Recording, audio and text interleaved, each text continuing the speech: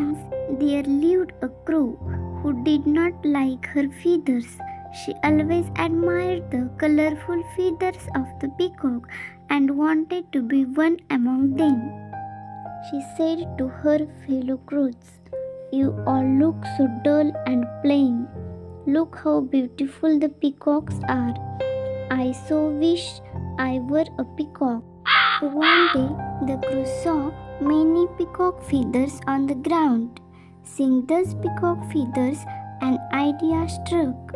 She gathered them and stuck them into her wings and tail, and a few up from her head to look exactly like the peacock.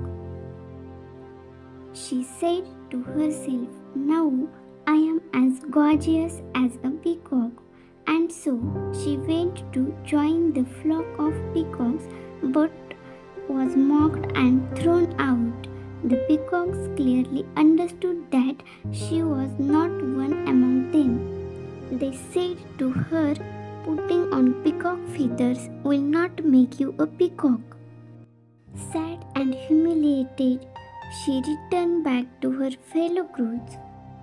But none of her fellow crows wanted her company after all her insults.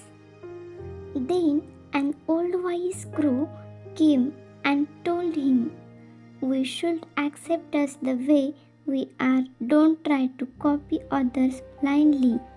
I hope you have learned your lesson." The crow realized her mistake and regretted what she did. Moral of the story: we should accept us the way we are and learn to improve ourselves positively.